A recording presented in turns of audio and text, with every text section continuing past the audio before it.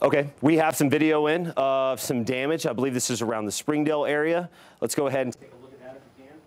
Oh, wow. Yeah, this is a live look at a business in Springdale that's called Nilfisk, and we are getting some information from some employees who actually evacuated this building. This is actually on Robinson Avenue there in Springdale. We're working to find out how many people work there, how many people were working there at the time, but this building appears to be heavily damaged from these storms. Yeah, that is a lot of storm damage to go through in such a quick storm. Take a look at the screen right there. Just if we stopped this, if we could have stopped it right there, just take a look at how badly that building has been damaged. Again, don't know what the building looked like before, but it definitely looks like that building has suffered major damage from the storm. So this is just one area of the storm damage that we've been following for you this morning.